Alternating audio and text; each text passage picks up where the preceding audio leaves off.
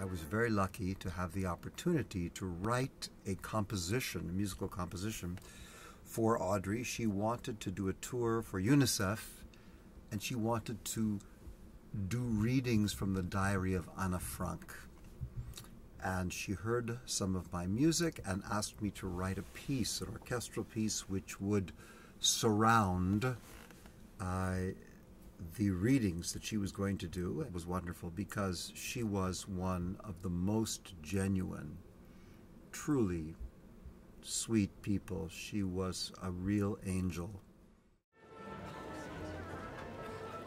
He was a great asker of questions. He was always saying, why is this happening? Where is this going? Why do you think this is so?